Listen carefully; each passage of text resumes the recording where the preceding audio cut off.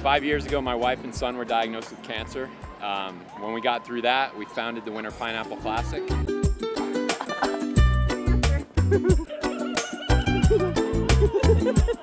It was an event we founded just to get people out to have a good time. The whole purpose was have a great time and benefit a great cause, and I think it's working out.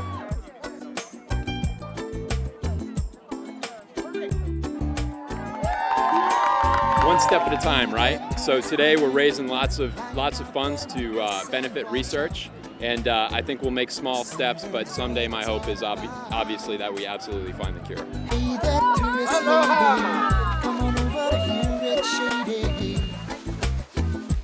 Welcome to Hawaii. Give aloha, share a smile. Dance the hula for a while. Brody is doing great. He was 2 when he was diagnosed, but now he is 7 and he's in remission, and he's playing basketball and soccer, got to run the race today. He's doing fabulous. Both Brody and I are both doing well. We're both in remission. We get it's true. Live aloha, everyone. My island home is so much fun. The more we give, the more we get, it's true. Me and you.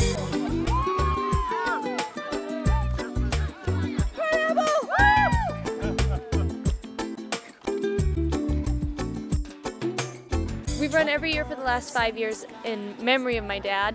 He passed away in October 2005 of T-cell prolymphocytic leukemia. And this is a really wonderful way for my friends and my family to kind of come together and remember him in a way that's positive and fun, instead of just thinking about the anniversary in October and being really depressed he's not around anymore. We can sort of celebrate his memory. I'm a walker.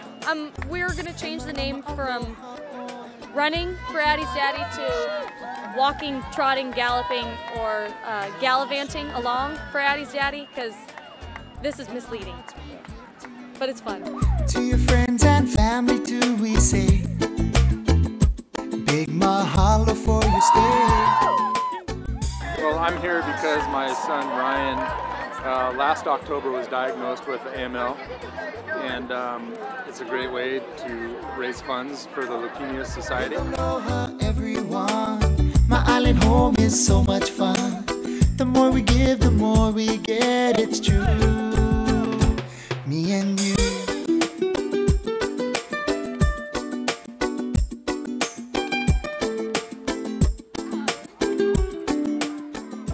We're out here to have fun, raise some monies, increase awareness. You know, hopefully some year we find a different cause instead of this one, because this one's cute.